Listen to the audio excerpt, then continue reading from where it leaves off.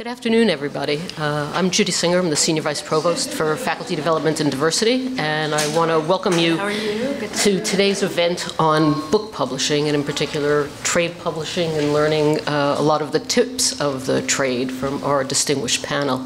I just want to welcome people and say this is part of an ongoing series that we have for the faculty, both in terms of professional development events like this, as well as fun social events like things at the American Repertory Theater and the museum, so just keep a lookout for the emails. I'm going to introduce my colleague Elizabeth Knoll, who's the Assistant Provost for Faculty Appointments, but I think of particular, who works with me on the appointments process at Harvard, and you can ask her or me lots of questions about that, but of particular relevance in Elizabeth's former lifetime for many, many, many years.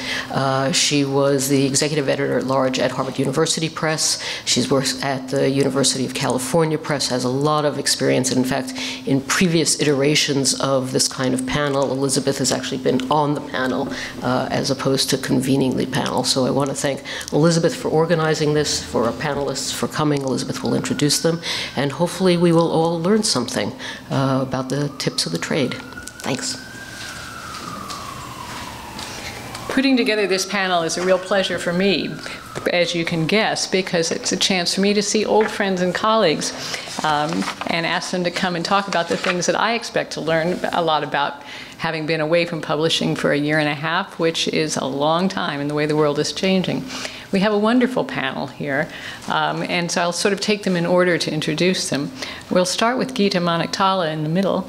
Gita is the editorial director at MIT Press, and she's been in that job since 2009. Before that, she was the MIT Press marketing director, so she really has covered the waterfront in knowing a great deal about all ends of the academic publishing world. She oversees the acquisitions of 225 books each year, and she herself works particularly in information sciences, and what I kind of think of as internet studies.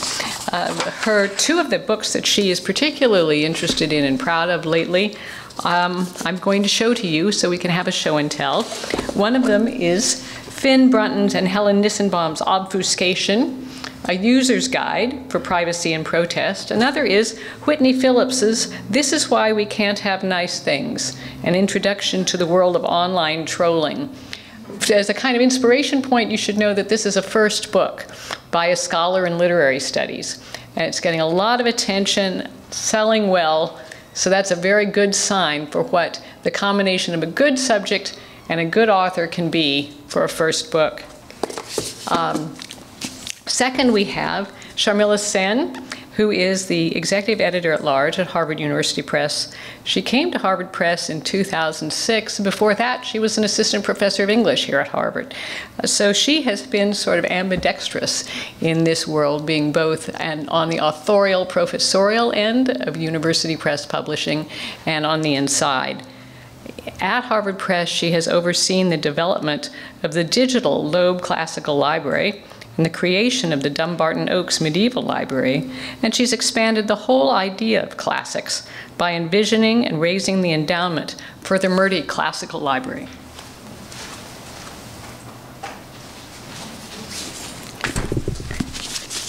Two versions. Among the books she particularly is proud of are Mary Beard's Fires of Vesuvius, Laila Abu Lugod's Do Muslim Women Need Saving, and Nick Souzanis's brand new book, Unflattening, which is the first dissertation in the US created entirely in a comic book format, and the first comic book ever published by Harvard University Press.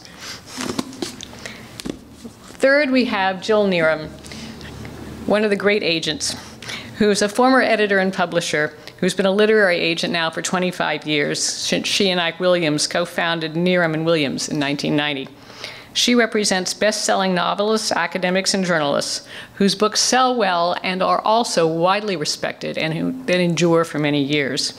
Her many authors include novelists like Brad Meltzer and Sue Miller, journalists like Larry Tye, Bo Burlingham, and David Laskin, and close to home, some friends from 02138 and 02139, like Stephen Greenblatt, author of Will in the World and The Swerve, Caroline Elkins, author of Imperial Reckoning, and Sean Kelly, He's sitting in the back, being quiet, author of the wonderful All Things Shining. She's also working with Matt Desmond, whose book Eviction will be published next spring. Among this group are 2 Pulitzer Prizes, 1 National Book Award, and 1 MacArthur Genius Award by my count. She has also been the agent for MIT historian Pauline Mayer, books on the Declaration of Independence and on the Constitution. Jill seeks essentially good stories well told by good authors in many fields. And I can tell you from experience that she works astutely and effectively with those authors, and that she ever so graciously drives very hard bargains with publishers. It is a pleasure to have this group here, and I'm looking forward to hearing from them. Gita first, to talk about the nuts and bolts and complexities of thinking about your book and finding the right publisher for it. Thank you, Elizabeth. Can everybody hear me? Okay. It's really a pleasure to be here today, and my reasons are completely selfish. The panelists and I were just talking about how if it were up to us, we would spend the next 2 hours asking you about your work, because that's what we're really interested in. But we came here today to talk about publishing, so I want to start out with a story. About nearly 10 years ago, when I was still a marketing director, not an editor, I got a call from someone, from Dan Ariely, who went on to write a book called Predictably Irrational, a bestseller. But at that time, he hadn't conceived that book yet. And he called me up and he said, I'm a researcher at MIT, and I want to write a cookbook. And the cookbook that he wanted to write was going to be called Dining Without Crumbs, The Art of Eating Over the Sink. And he wanted to know whether the MIT Press could be interested in a book like that. And I said to him, well, no. Actually, we don't publish any cookbooks at all. We wouldn't be the right partner for you on that. And I suggested to him some agents who I thought might be able to help him find a good home for that book. Now, if you look up Dan's 2008 TED Talk, you can hear him tell this story and say what happened next. Apparently, he called up a bunch of other publishers after talking with me, and they all gave him some version of the same answer. That sounds great, but it's not for us. Eventually, this went on until eventually he spoke with someone he doesn't identify in his TED Talk. I can only assume this was a very sensible and very astute editor for a publishing company who said to him, you really need to write a book about your own work. And Ariely resisted this advice. He said, you know, I publish papers about my research all the time. I want to do something different. I want to do something fun. The cookbook. But the editor was adamant and said, absolutely not. You're not going to get that cookbook published until you write a really good book about your own work. And that's how he came to write Predictably Irrational. And I really hope that the editor who gave him that excellent advice, which I wish I had given him, became his editor. I don't know. Do you know? I don't. No? Okay. But I've had the same hope. Yeah. So I bring this up because I think it illustrates a few things beyond the obvious point about, you know, telling the story that only you can tell, and presenting research that, you know, if you present it properly, can engage a wide audience and can be consequential for people within your field and possibly beyond it as well. But also, you know, doing a little bit of homework in terms of the publishers that you contact, because even though in the end it worked out for Dan Ariely he finally ran into this editor who gave him good advice, and he finally was able to take that advice at the end of a long chain of inquiries. Probably you don't want to spend your time talking to people who don't publish the kind of book that you want to write. So, so how do you find the right publisher? Elizabeth asked me to talk a little bit about this, and I think it's a very good question because it's actually, it appears more mysterious than it is. It should be easier to find a publisher who would be interested in your subject matter. I think the best place to start is your own bookshelves. Who publishes, which publishers work with the leading lights in your field? What are the best recent books in your field and who publish them? If this is a university press or a couple of university presses, you know that you can start with those. Start with one of them. Now, why can't you just go straight to Sharmila at Harvard? Regardless of what your subject matter is. The reason is because most university presses publish in focused subject areas. And they have to do this unless they're very big, like Oxford or Cambridge, because they can only market effectively to a finite number of readerships. At the MIT Press, we publish in about 16 major subject areas. These do span the humanities, the sciences, and the social sciences, but we don't publish everything. There are certainly fields in which we don't publish much. We don't publish physics or chemistry or even, surprisingly, very much in engineering these days. So the question of fit is important. On the other hand, although editors, will have to the project that you propose will have to fit what the press does for them even to talk to you. They will not consider your book on the basis of fit alone, because by itself that's a pretty weak rationale for considering something. Okay, so the homework part of it is not that difficult. Certainly not as difficult as writing a book, making time to write it, coming up with an argument, and presenting your evidence effectively. But I think that's a very necessary first step.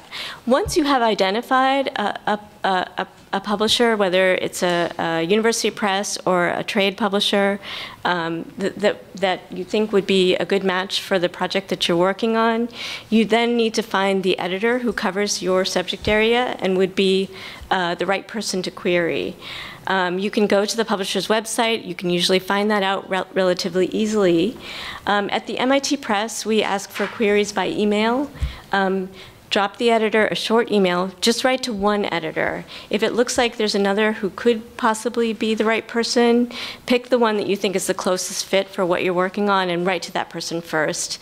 And ask them to forward it on to someone else if they're not the right person to work with you.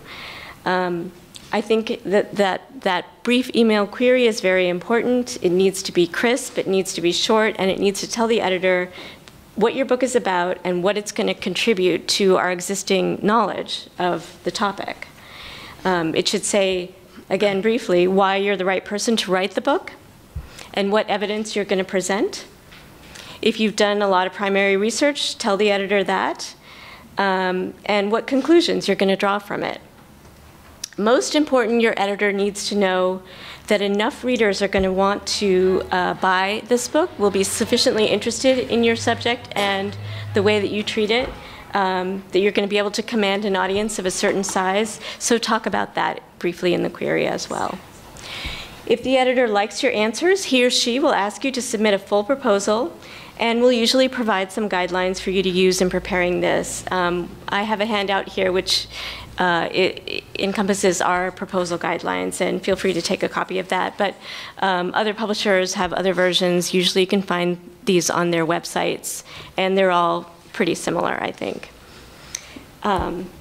So just to recap before I hand this over to Jill, briefly, the things I want to know about your project when you first write to me or one of my editors: what is your book about?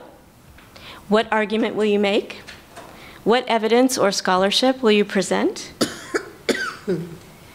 What are the best books or resources already out there on this topic, and how is your book going to compare with them? What is it going to add that's unique? Why are you the right person to write this book? Why is now the right time? And why is the MIT Press the right publisher? I think it's Sharmila's. Oh, it's Sharmila. Sharmila's wisdom is next. Yes. I was thinking Jill, go ahead. Yeah? Yes? Yes, go. Fine. Is this broadcasting? I guess it is. So I am a literary agent. What does a literary agent do? They represent writers who are writing so-called trade books, books for the general reader, the kind of books that you find on the front table at Barnes & Noble. And we love the university presses. We do sell books to the university presses, but by and large, writers come to us to sell a trade book. So, and a lot of people who teach think that they're writing a trade book. So I thought I might simply say, what is a trade book? What constitutes a trade book? You know, why should it go to an agent rather than to Sharmila or Gita or the other editors working in your area? So a trade book is for a general reader.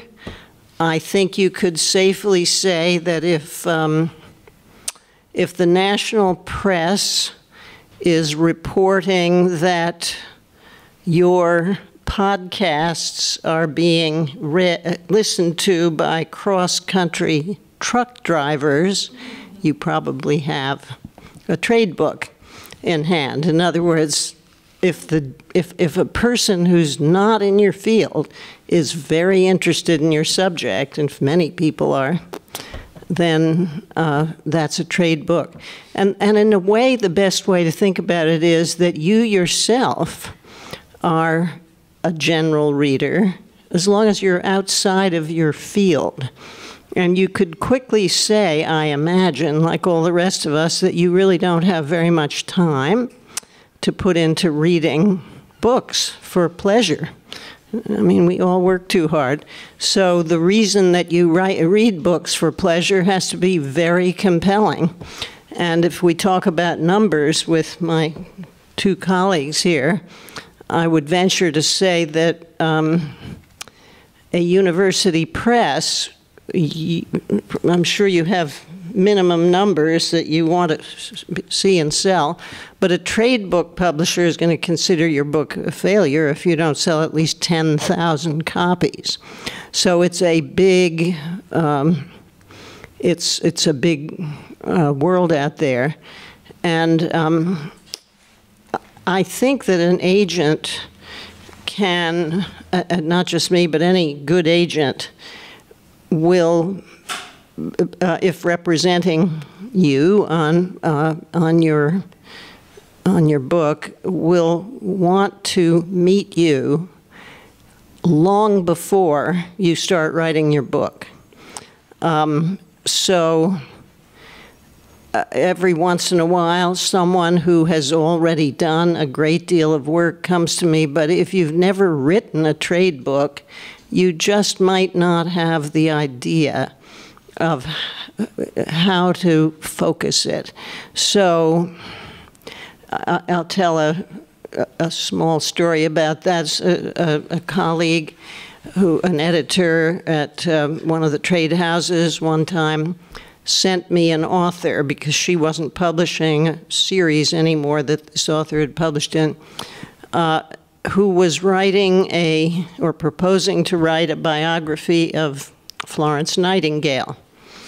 And this editor recommending the author said to me, may I send you this author who's writing a biography of Florence Nightingale? And I said, no, I don't even want to see that, because I think selling a biography of Florence Nightingale would be difficult. I mean, I fall asleep at the very idea of Florence Nightingale. Who, you know, would others do that too? I mean, and we all know that a biography needs to really go from soup to nuts. So anyway, please, please, please, Jill, look at this. So I said, okay. She sent the proposal and a sample chapter. The proposal was terrible. Most people don't have any idea how to write a good proposal, to tell the truth. It's really an art form. And the sample chapter was absolutely out of this world. So I said, good, really superb, wonderful, irresistible. And it was about Florence's childhood. So I said, so I got in touch with the author and said, could I persuade you not to write a biography, but to write instead the story of Florence and her family, which was a phenomenal piece of social history in a way. It had a lot to do with women's rights and prospects in the mid-19th century. And she said, you mean I don't have to spend 40 years reforming public health? And I said, no, neither does your reader. And so I basically am just saying, if you're dreaming of writing a trade book, come talk to an agent. I'm sure you can find, if you, as a professor at Harvard or MIT, you're very likely to get some kind of response. And by the way, how to find an agent, I think there's a handout here on suggestions as to how you could do that. But an agent can sit down with you and talk about how to really, shape the book. There was an intervention that I happened to make that made a tremendous difference in the prospects for that particular book. And it wasn't that I was putting a pencil on the page, it was that I was trying to apply a piece of logic. So I think somebody who's working full-time in the trade book world can really give you advice about that.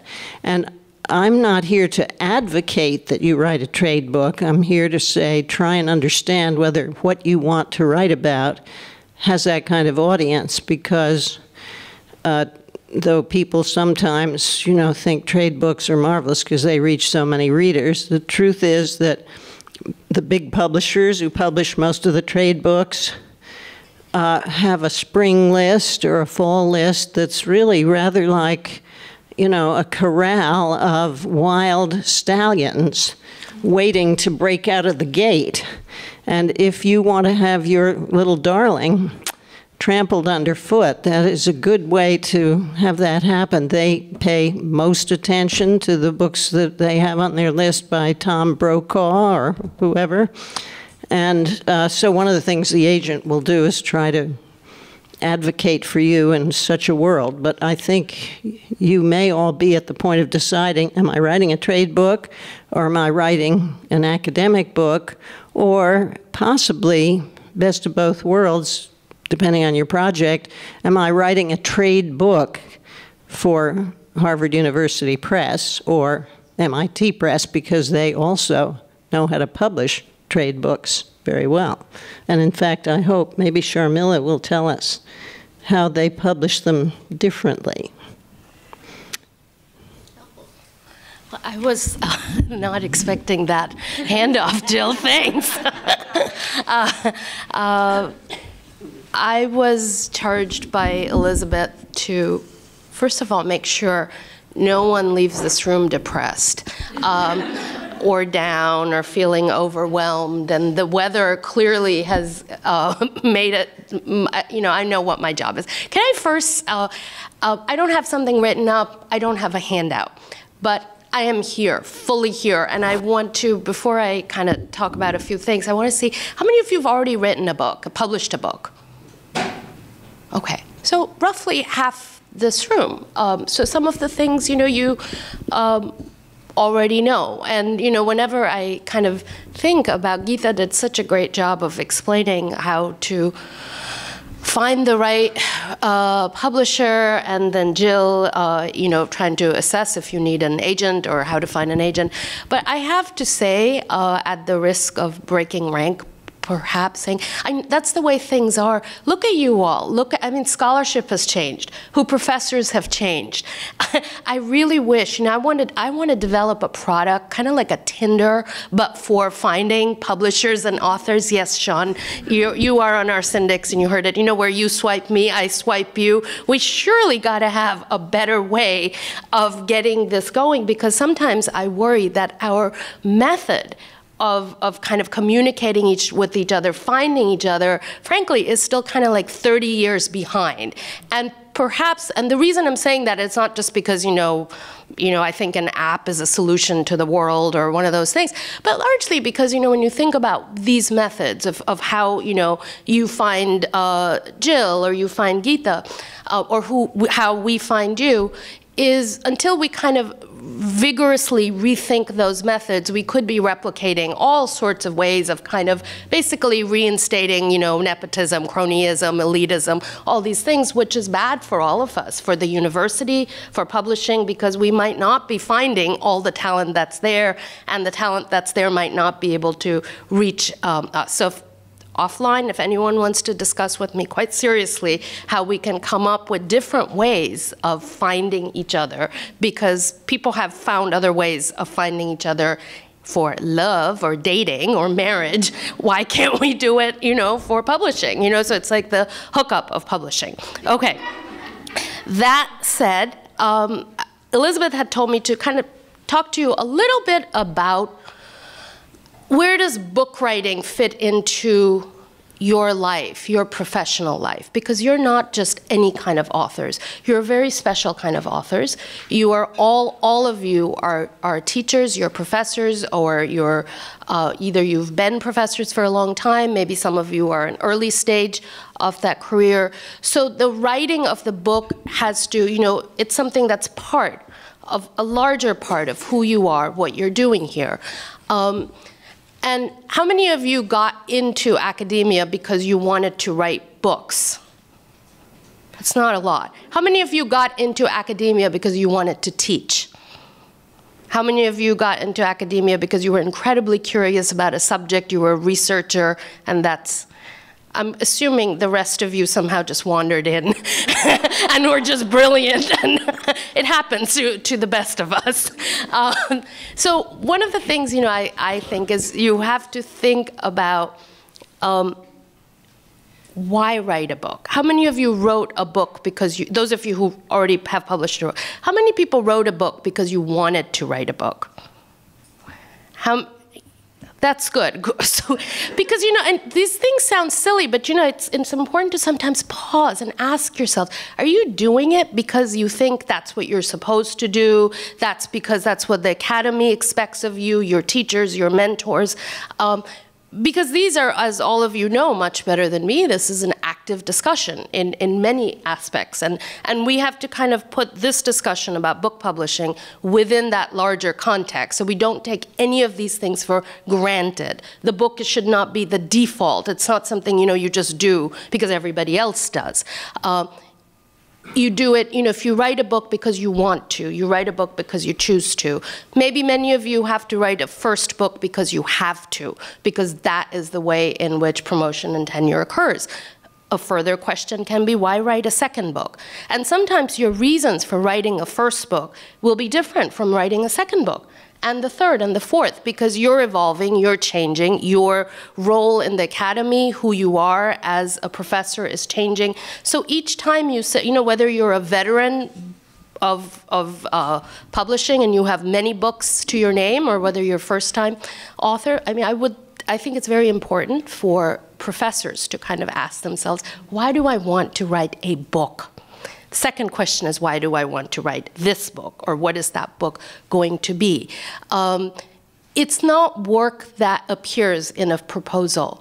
I think that's homework, because that work has an incredible resonance throughout everything you do, how you'll communicate, how you'll write, how you will organize your life. And there are certain skills I think that faculty already have. And it's a little bit of a shame that in the academy sometimes we partition teaching and writing. There's a way in which, in the way you're evaluated or in the way in which people talk, because you have transferable skills. And often I kind of, which is not to say, by the way, by that I don't mean, just turn your popular course into a book. That I think is a very lazy, false reading of the transferable skill of teachers should know. It's other kinds of skills. If you teach a 50-minute lecture, you know that you can probably at most cover 2 really important points, if that. Try to cover 5, you're done, because you know that, any veteran teacher knows how much you can cover in a 50-minute, you prioritize, right? You think about, if they don't learn anything else, what is it that I want my students to remember? What is it what I want them to know? And in what order? That's narrative, because narrative is important too. It's not just any random 2 facts. There's a particular order in which, and as people become, some people are natural teachers, some people learn it on the job, but as you become better and better at it, you figure out how sort of the retention will work. What is the way in which you tell your story, or you make your argument, or you demonstrate a problem? This is what I mean about transferable skills. So you need to kind of stop, sit back, and think about those things you already have, and think about ways in which you can use them when you're writing, whether it's a chapter, And when I sometimes, talk to people about, we've all talked about what is what's a book that appeals to more than 50 people in your field and your immediate relatives, right? And then there's this kind of, people go from that to like everybody in the world, the man on the street, Now, Jill might be in the good position of publishing, having shepherded books that are for the man on the street. And I always say, well, we got to kind of think about what our street is, right? Which street I'm on and what the HUP street is. But it doesn't have to be so complicated. So oftentimes for faculty, a great way of thinking about this is I say, what department are you in? History and literature. Okay, I'm sorry, what's your name? Nicole. So, if I were talking with Nicole, I would say, okay, Nicole, imagine yourself at, you had to go to a dinner. You went to a talk. Afterwards, there was a dinner. It was an interdisciplinary talk. There were 12 people around the table. You're in Histon Lit. There's going to be someone from government, someone from the law school, maybe someone from School of Public Health. And, you have to present yourself well because, this is still kind of a professional setting, but it's a social setting. They ask you what you do. How do you talk to the person in the economics department or in the School of Public Health? Because they're not stupid, right? So it's not watering it down. But they might not read all the journals you do, and they might not be deeply invested in all the fights that you are passionately invested in. How can you talk to them without them kind of wanting to go to somebody else at the dinner table? And many, academics already have that experience, because surely, you have all sat down at that table that I'm talking about and have tried to talk about your work in a way that sounds reasonably intelligent, but is not going to make your colleague from another division or another school just inch away from you with that look on their face. And you also know you can't talk down to them. They're not freshmen. They're not stupid people. So you can't actually just kind of pander, because they won't like you then either. That's a great way to start thinking about things like voice, how to reach, because I think things like the general educated reader, I really try to ban that word in my head, because I wouldn't know who that is. It's too big. It's shifting all the time. It's too large a category, I think, for it to be useful to think with. So I try to kind of make it, kind of real size it and think about these kinds of things, which is another way of saying you have these skills if you're surviving, if you're not just thriving, if you're flourishing on an academic campus and getting there, teaching your courses, sitting through these dinners, talking to your colleagues. You have a number of skills, but because we partition our writing from our teaching, we kind of don't let that cross over. So those are things I want you to think about, and I want you to just also think about why write a book. Because anything we do because we think we just have to do it, it's just at some, you'll have certain amount of success, but at some point, it doesn't quite work out. And in the end, you don't really feel satisfied with it, right? So there has to be some, I know, I'm a publisher, I'm supposed to think about my sales and all of this, but today we're here for you. And in some way, how do you actually, you got into this profession with certain kinds of ideals and goals. So the process of writing a book, the process of thinking about the book, the process of, and everything won't be fun and games and pleasure, but, hopefully also meeting an agent or an editor or somebody in the book world that you work with, there should be some pleasure in it. There should be something meaningful, because otherwise it's really not worth it. So those are and I hope that we can kind of develop some ideas more during Q&A.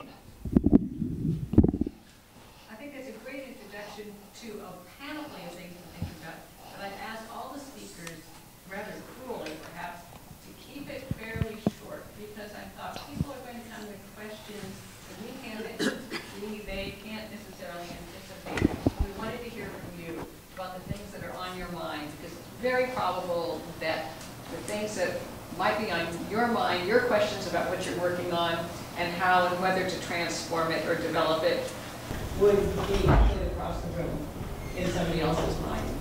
So if there are questions, please ask them now. I have two quite different questions. Is this on? Yeah. Mm-hmm. First introduction, I raised my hand when you said you write a book before, and I did 58 years ago, and I swore I'd never do it again. So that's just the background. I've been giving a course here in the general education program for 6 years now. Each year, the students say, "There's no text. You should have a text for this course." Well, it's an interdisciplinary science course. It covers the waterfront, astronomy, geophysics, biology. There's no book for that. True. So I decided, well, maybe I'll turn my course into a book. The point is, I can't go to a publisher of physics books because it's not a physics book. Can't go to biology because it's not a biology book.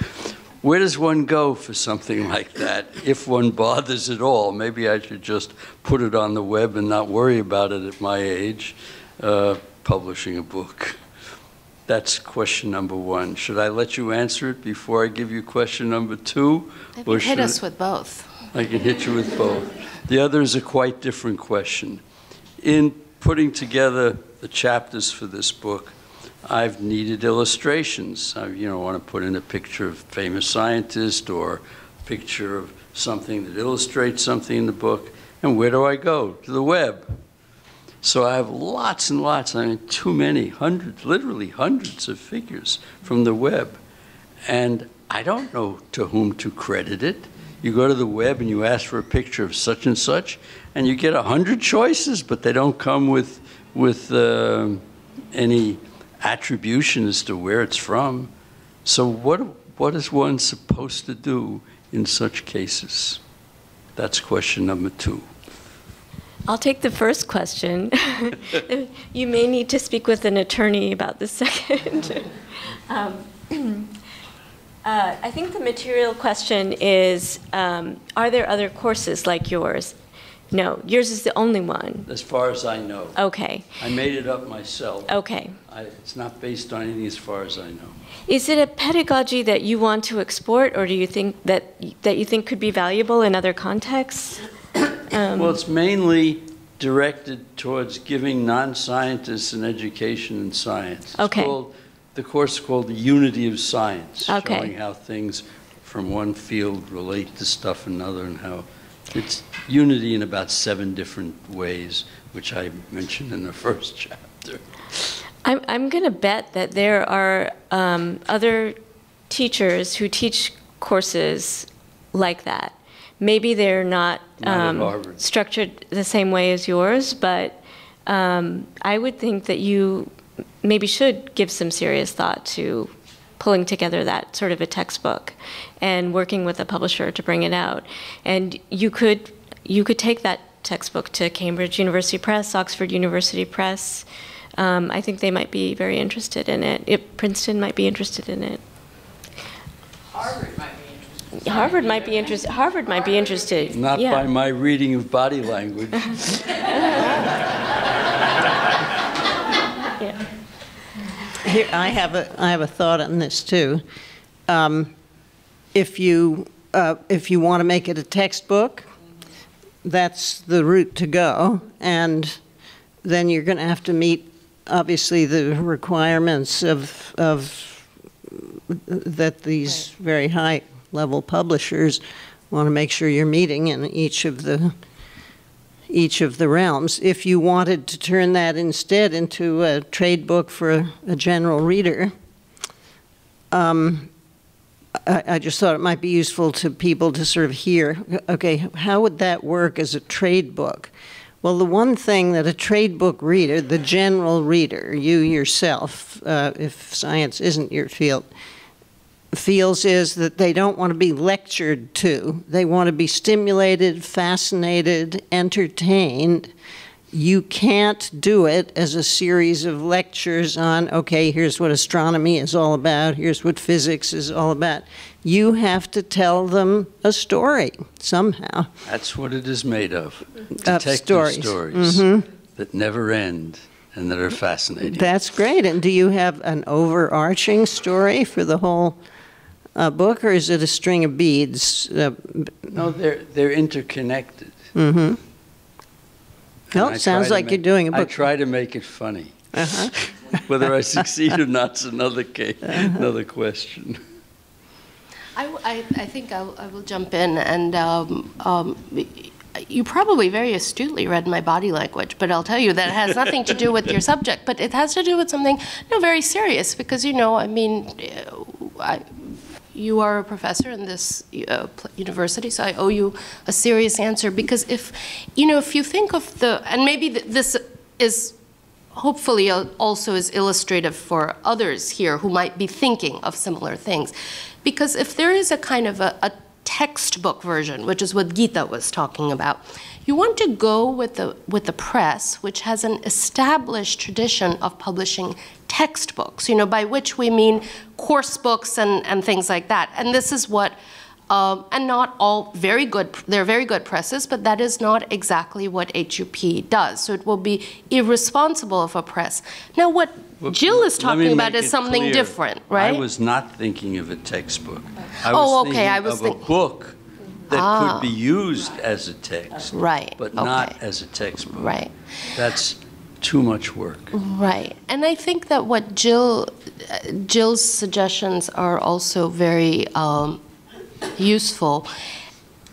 I would say, though, at some point, and this is for all authors, one has to decide that what the core, sort of who it's really aimed for, right? So that of course, ideally, it's a general reader book that's also adopted for courses. But, if one had to choose, because I think it's very difficult, if we try to please everybody, we end up pleasing nobody.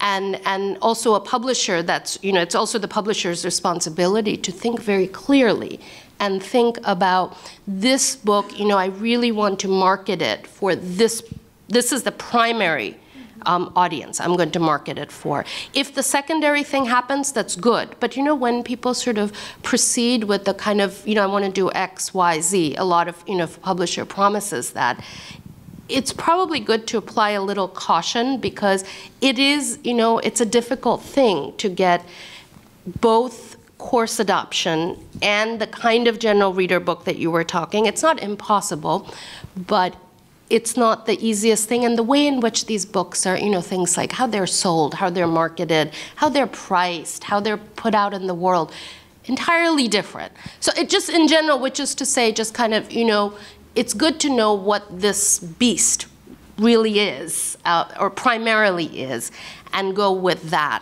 And if the secondary thing also happens, that's icing on the cake. Thank you. Can I ask if anyone has an answer to the second question that I posed? The second question, it really depends where you're finding these images. And a lot of images on the internet, there are protocols and ways of citing it and saying, where it's found from, is this a Wiki Commons thing? If it's truly impossible, and so that's something that, me or Gita or any of us can help you a bit if we know actually the exact provenance or where in the internet these images are from. I just use Google, you know, and I understand, but beyond that, and because there are ways in which of finding who should be given the proper credit or if it's licensed and things like that. Of course, if one does a lot of, and there are ways of researching these things. Maybe some of your students in these classes could do some of that research for you. And if you really have tried your best and can't find, you know, there are ways of assuming this is in the public domain. But I wouldn't assume just because an image is appearing on a Google search that it's in the public domain. If you get a publisher, you'll answer this question. They'll figure that out. I wouldn't fret about it too much till you get a publisher. But they'll probably also tell you, you don't need all of those images. You only need some. Yes, and they'll probably say if it's on Google, then people can find it there. You know, these are some things we can imagine. By the way, just to clarify, it's not clear to me that I want to go through the process of finding an agent and a publisher. I might just want to put it on the web and anyone who wants to use it. I'm not out to make $1 million at my age. I wouldn't be able to spend it. Excellent. So you're in a great shape. We should probably But the point is answer a should few other know questions. so I don't get into trouble on the question of provenance. Yeah. Thank you very much. In the back?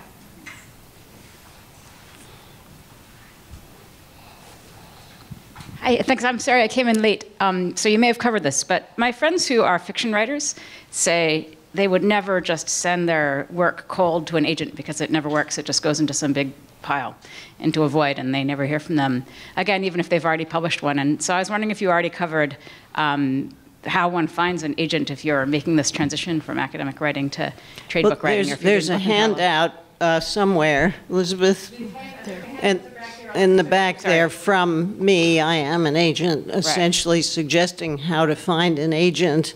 Really use your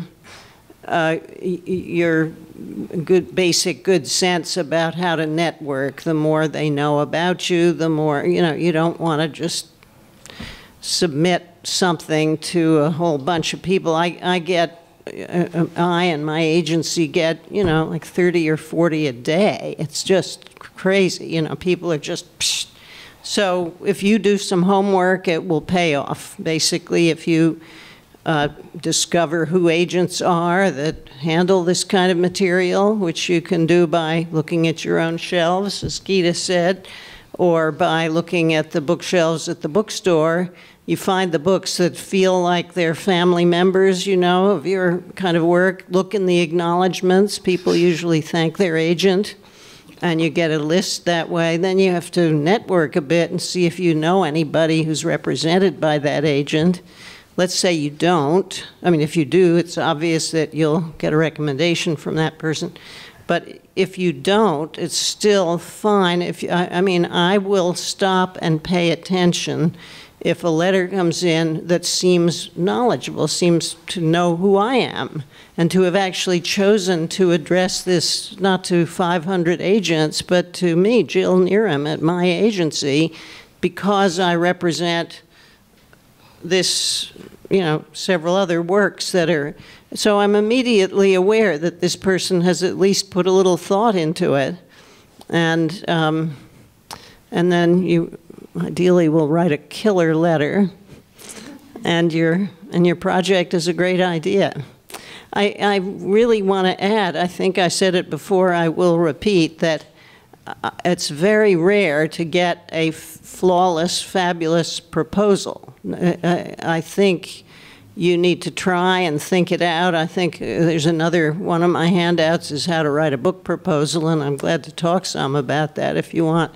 But basically, you should be getting some help from someone knowledgeable. So sort of think it through as much as you can, but at least I don't feel it needs to be completely finished when I get it. It just needs to be a great idea.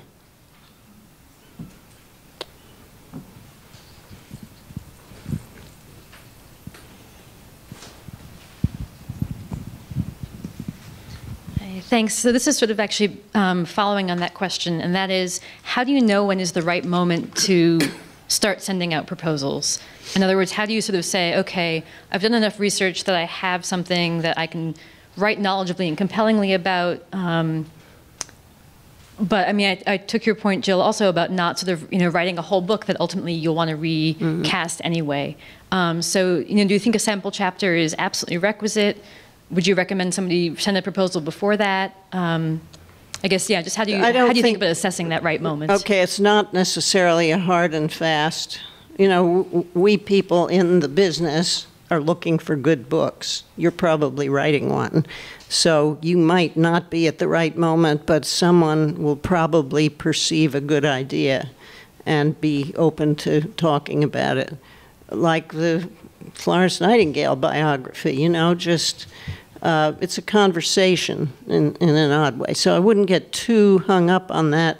I do think it's helpful to have some kind of outline. It's really useful in your letter to think of what we affectionately call the elevator pitch, because in an odd way, I guess in all our lives, it's not unique to the book business, but it's very big in the book business that a lot of people who have not read a book have to pitch the book and have to discuss it, because publishers can't read all the books that they publish, and even agents can't read all the finished books. There's such a flood of stuff. So you get to if you can do a great elevator pitch on your book, it's the only book that has ever done X. And of course, we agents and editors are also looking at who you are. As Gita described, if you have a surprising and interesting subject, or if you have, some special background, you just got a special prize for doing this particular thing, it'll be of interest. So that's a very wishy-washy answer, but it could, you can have this conversation at different times, and if it doesn't work the first time, don't give up, for heaven's sake. Take it as wisdom. It's like a piece of research. And can I add something to it, which is obviously, and many of you will say, how do I find a publisher, an agent? The other way to think about it is approach it exactly from the opposite angle. How do I get found? How am I found, right? Many of the books I publish, I found somebody. Nick's book on flattening. I was following his blog for 5 years. And here I know that there is while he was a second-year PhD student, because he was posting his drawings online, I was fascinated by these drawings, and I was drawn to all these conversations going on in higher ed. What is the nature of a graduate education? What should the 21st century dissertation look like? Can you make an argument in non-verbal form, right? I mean, these are serious questions. So, and I Google stalk a lot of people all the time, but I know that there is a kind of a generational change in this, and I talk about it with my friends. So, I went to graduate school in the early 90s, and there was this kind of, we had this crazy notion, like, if this is my idea, I'm gonna hide it, because, oh my God, someone's gonna steal my idea. That there was this kind of decision to try and kind of keep things under wraps, and I see you're nodding, and many of you might remember that. But and there's a lot of conversation going on among academics, younger academics, about this, that there's actually, the dial has moved from that. And now, I mean, sometimes it's a little shocking to me, because it's not the culture I grew up with or was trained in, where people are kind of, putting it out there hard and fast and early, so whether it's through their blog, through their, they're tweeting about it, they're practically trademarking things, sometimes perhaps a little early, but it's the exact opposite, which is a way of saying, I am Gita and I have this theory about this bottle of water, and I'm not going to wait till I have this whole fully formed thing. I'm going to start, putting it out on social media. I'm going to start talking about it, and which is another way, actually, what it is a way of marking turf. I know that, but it leads often, and it depends. There are many kinds of editors, there are many kinds of agents, there are many kinds of publishers. We're not all the same, age, race, gender, all of that, and we work differently. But, people can also sometimes be found that way. So which is just a way to, kind of keep that in mind, that, you want to find somebody, but you also want to be found. And how people are found these days, or what kind of things people check on, even once they've gotten your proposal. Is that, is it just the paper, or is it, am I going to it's going to take me 2 seconds to go online and try and look into you, right? And see, and I can see, oh my God, this woman's been writing these amazing op-eds, and I see here she's got this, amazing kind of following on this particular topic. So I will see a lot more about you. And these things were not possible 25 years ago. So keep those kinds of larger issues in mind. I'm not saying you have to be like, everyone has to run out there and make a self-promoting website, but I'm just saying that keep in mind that these are all different ways in which publishers are also looking and seeing who's doing what, and also looking into people who are proposing things to them.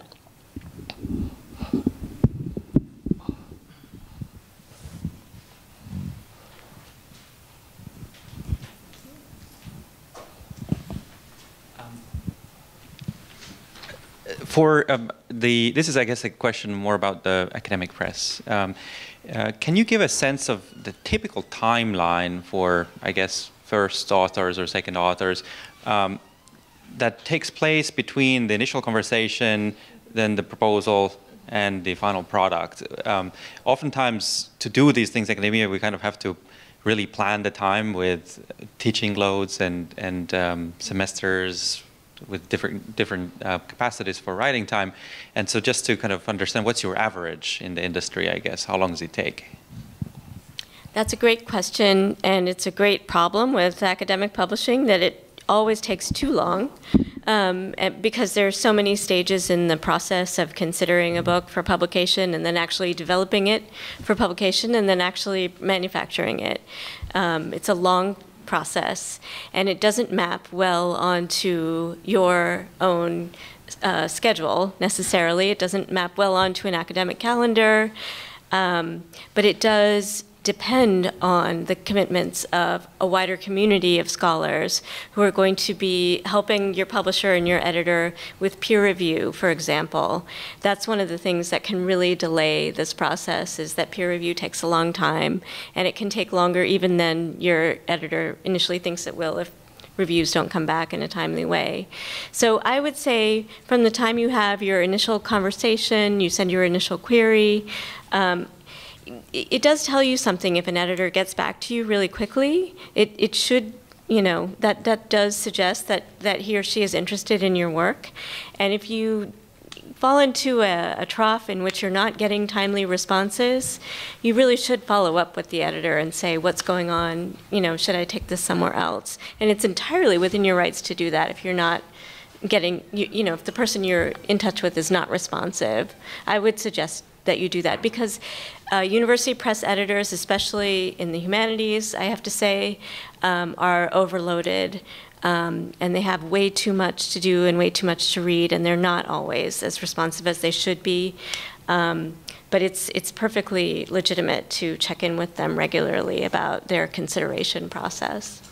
Just maybe elaborate a little bit more on the, not just the first step of the conversation, but the full process. Like, okay, the full process. To the proposal, to the published book, what times are averages in your field?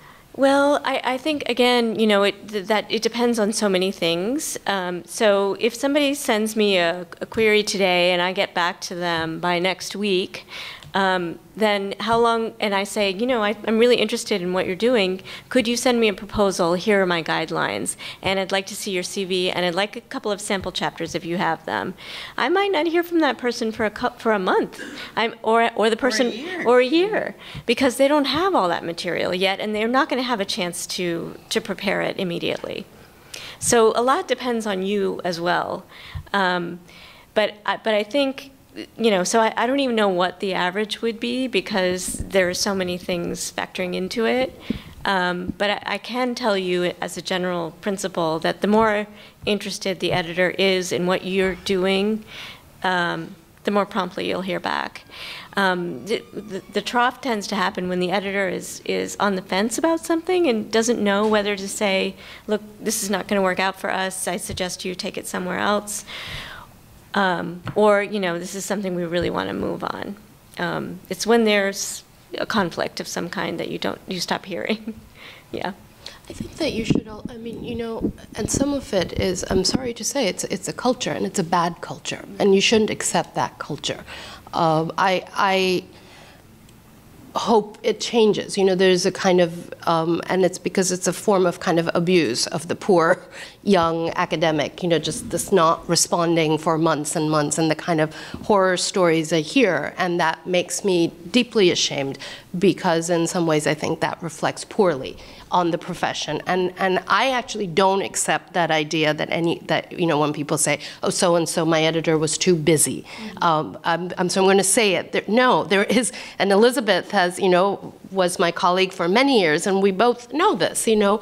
Of course, we can always give a prompt and professional response, and even just sort of say that, you know, this is where you are in the process, right? So this disappearing game, that's a kind of a, I hope that it's a culture that will just frankly die. But there are also a lot of university press publishers, obviously trade publishers. Majority of the books I work with are under something called an advance contract. It just means usually there's something like a twinkle in someone's eye. But I'm very clear about the schedule. So, you know, at HUP, we can map out exactly what happens from when you have turned in a manuscript. Say a book is under advance contract because, you know, it was just the most promising, fabulous thing, and I want to work with you, and I want to work with you, and I want to help you shape it, and that's why you're under contract, because I also have to think about how I spend my time, right? Like people like Elizabeth and me, you know, we couldn't go around shaping everyone's manuscript. So now let's say your manuscript is in, and we've both been looking at it. It is as good a shape as you can get it for it to go out to peer review, right? That's the process. And again, these things can be managed, and I kind of feel like I don't like perpetuating these myths about, oh, you know, peer review is this kind of unmanageable beast. No, it's not. I get back, I've done this for nearly a decade, 4 to 6 weeks is what I get my peer reviews in. Why? Because I've developed a network, and I'm also responsive. I think scholars respond to editors if I'm responsive to Sean Kelly, Sean is going to be responsive back to me. So I think, you know, we do get what we give out, right? But let's say 6, maybe something happened, 8 weeks. If I don't see something, and editors can do that, I can say, dear professor so-and-so, it seems like you're very busy, perhaps I should send this to another reader, because I'm not going to keep an author hanging for 6 months because a perfectly wonderful scholar who agreed to, you know, and things happen. Someone agreed to read a manuscript and stuff happened, but it's horrible to leave something in that limbo. There are things we can do that's perfectly within the bounds of the profession, right? When it comes back and you need the 2 reviews, and let's say they're positive, you know, at most university presses, and certainly at HUP, we have another process. This is when it goes to our board of syndics, where the syndics have, and one of whom is sitting right here, directly across from me, where the syndics are the final arbiters of this. They're looking at it. They're making sure the process has been followed. So they look at the 2 reader reports, you know, and all the materials. Most HUP editors, from getting the reader reports, it's within weeks it goes to syndics. So we don't wait for it. From when it comes, so basically from when you get your reader reports on the manuscript that had gone out, most of my authors take about 2 months to revise, unless the reader reports are suggesting serious reconstruction. So let's say after that two months average, and by the time it also has to be taken to syndics, some of these things can happen in parallel process. So when that manuscript is in, two months later. From then to bound books is an average of 9 months at HUP. So we have a very specific schedule. We, like many publishers, publish in the fall and the spring. So these things are not mysteries. And the reason I'm saying it is when you're talking to an editor or a publisher and ask them, it's within your rights to ask these questions and be very specific. And if anyone's kind of hedging, Gita's absolutely right. Maybe they're not so committed to you. And by the way, you can have your manuscript be considered by multiple people until you've signed some sort of a contract. You should, out of courtesy, of course, say you've sent something to both of us, you should just let us know, right? But, you know, you're not sort of... And you'll get a faster answer. Exactly. Yes, you will, yeah. Exactly. You'll get right? It's human nature. If someone says, by the way, you know, this is also under consideration at MIT, Princeton, Yale, Oxford, you can do it very politely and nicely, and it's perfectly fine. Of course, once you sign a contract, or there'll come a point and the editor will say, look, you know, we're this close now to the contract. Is it just you and me? You know, or am I competing? So these are ways in which you can protect your time, manage your time a little bit so you don't feel like you're in the kind of at the mercy of some mysterious process that's holding you hostage.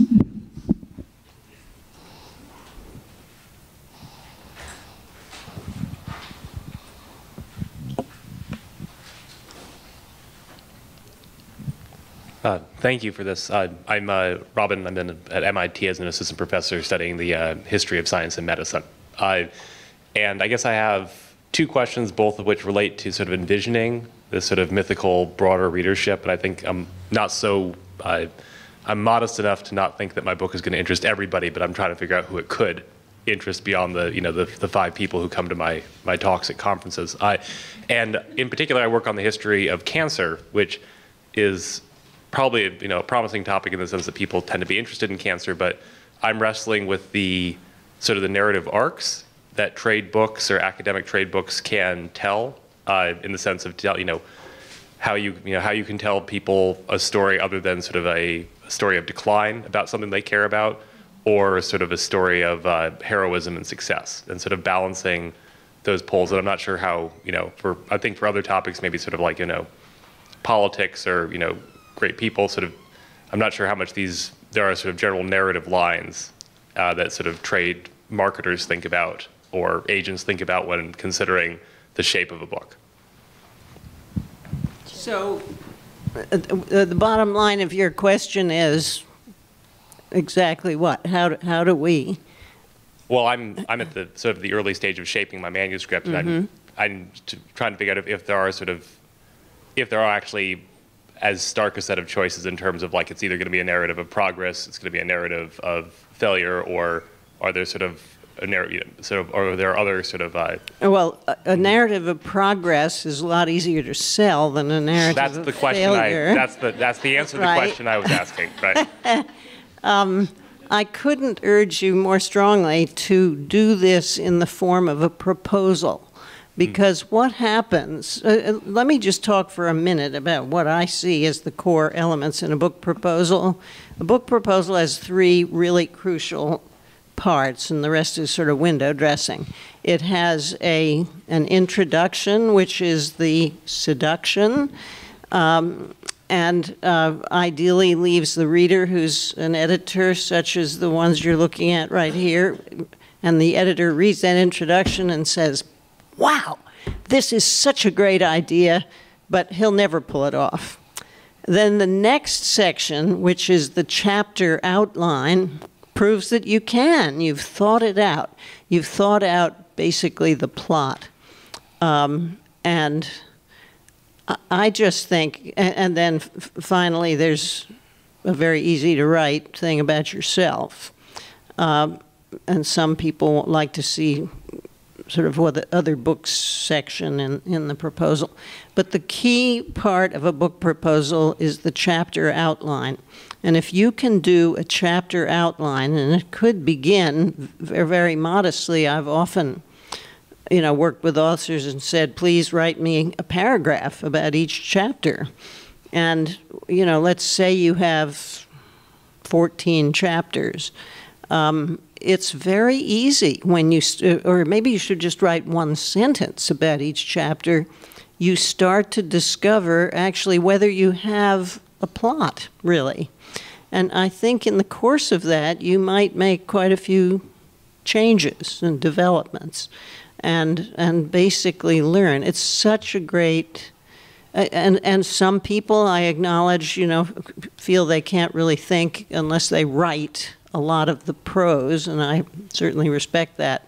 But in the end, if you can come back and write a good, really compelling, dramatic chapter outline that has a conflict, a crisis, and a resolution to your argument, you will have a good book.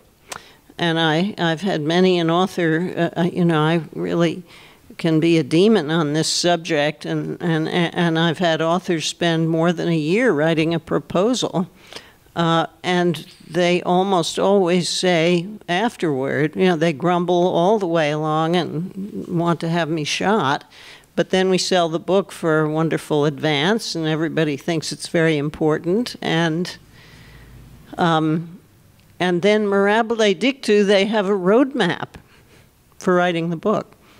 So that's a good way to think about it.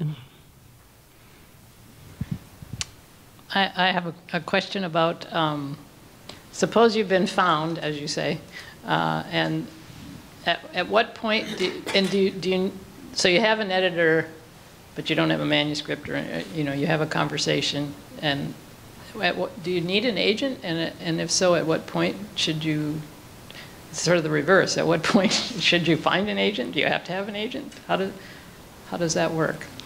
Since I'm an agent, I'll be the first one to answer that. I don't think you necessarily do need an agent. If you're going to publish with a university press, and you know exactly what university press, you might very well make a deal with them. Although I've always advised, please forgive me, but I've always advised authors, you know, when the editor calls you up and says, "This is great, we want to publish the book, here's our offer," don't say yes.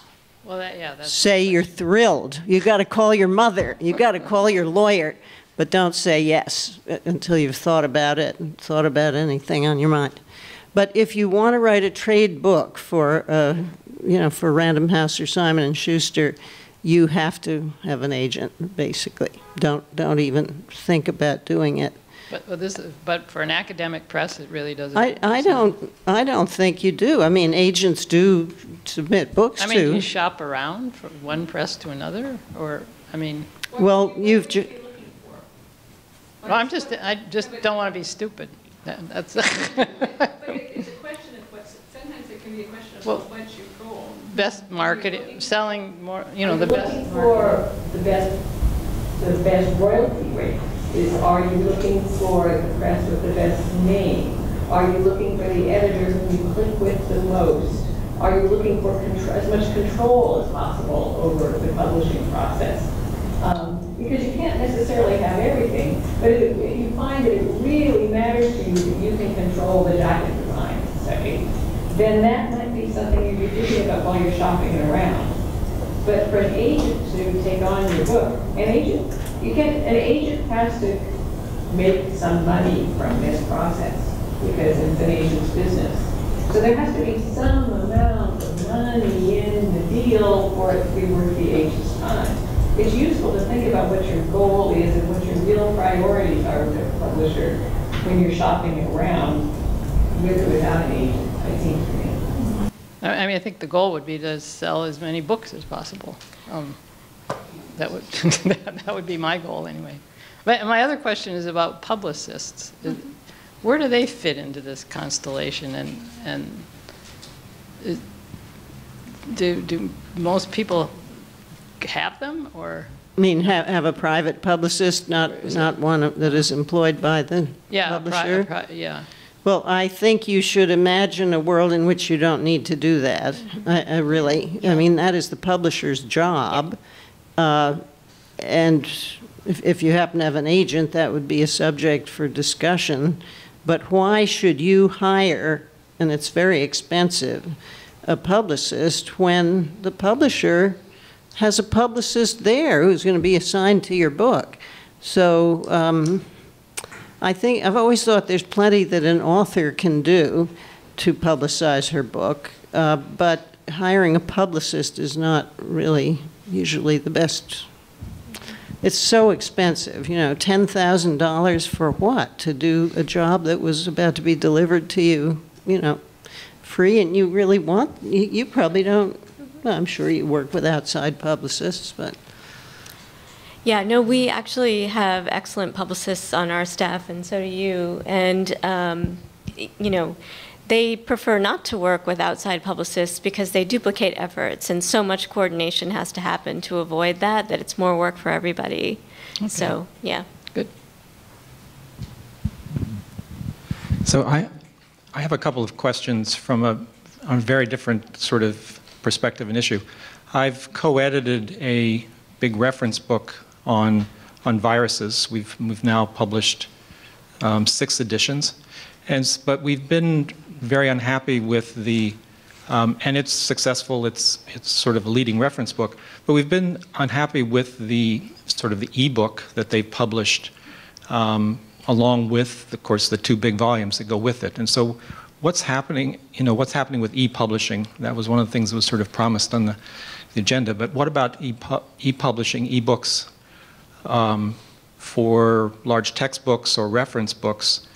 And is that, you know, is that advancing, and is there a business model for that any of the publishers have? And how do we go about getting a good e-book that goes along with the textbook? I mean, we're ready to switch to an e-book. Of course, the publisher still wants to publish a book. I mean, and the second question is, if we're totally unhappy with the publisher that we have, how do we go about making a switch? Okay.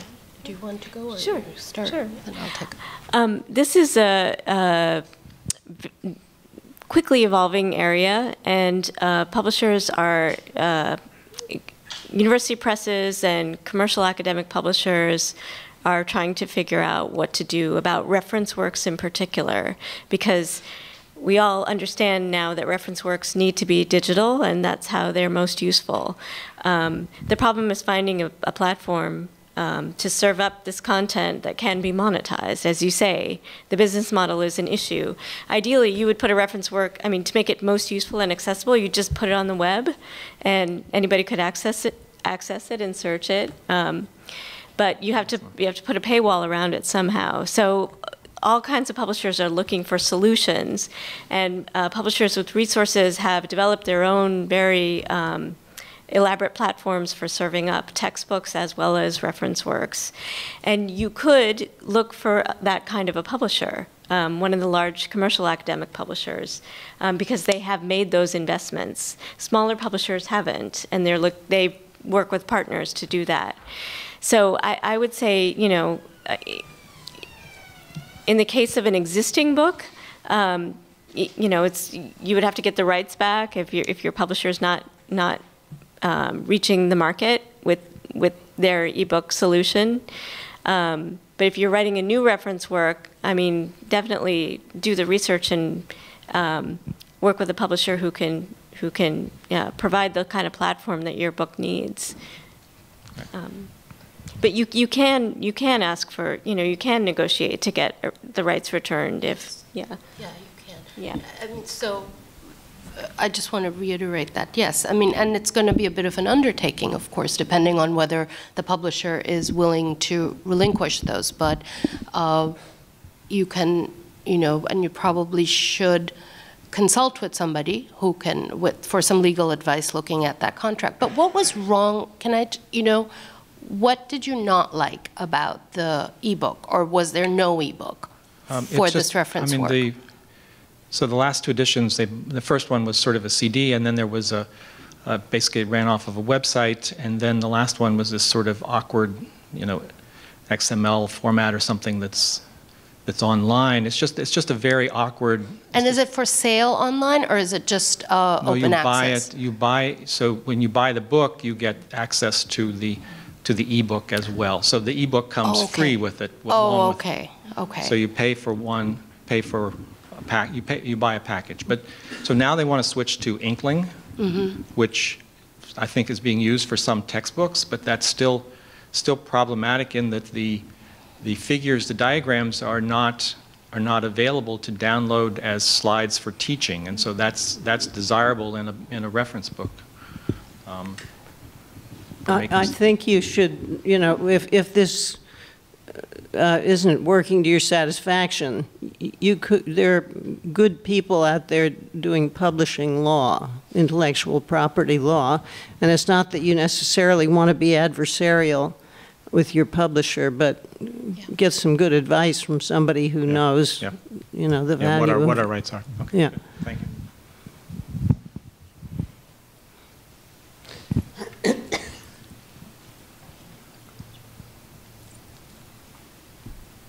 We've answered all their questions. Nice to know that everyone is completely satisfied. Thank you all for coming. As we have said, there are some handouts here on this circular table toward the back, close to the door as you leave. They are from Gita and from Jill about writing proposals, about finding agents, about helping, in a sense, helping you organize your thoughts and helping you organize the search. And we have quite a number of copies. If we run out, we'd be happy to email them to you later on, since we have all your email addresses. And thank you for writing books, because it's a great pursuit.